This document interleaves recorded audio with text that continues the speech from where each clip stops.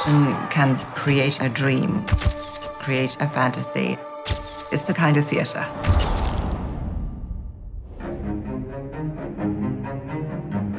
The Met Ball is the Super Bowl of social fashion events. The star of this evening is Andrew Bolton.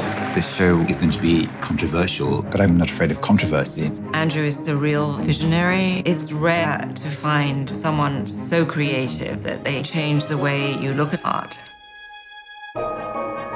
It's the biggest show we've ever done. It's huge. We want to be careful between the costumes that we don't completely obscure the Chinese works of art. It's not Disneyland.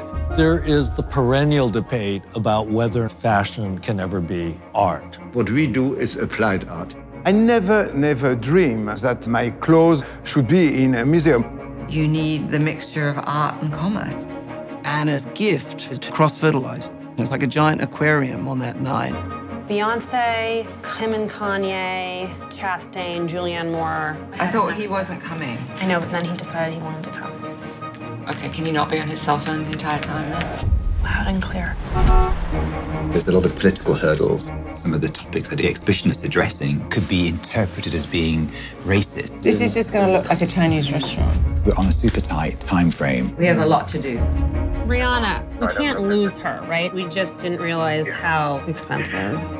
We have basically 2 days to install the whole exhibition. We're driving everyone crazy. I don't know what to do. We just don't have the seats. We just underestimated the scale of the show. And then Jennifer Lawrence says, ladies and gentlemen, Rihanna. Wow! Oh my God. Got a party tonight. This is the queen of the night. Sense of mystery and danger. This room is a dream. I think fashion should be recognized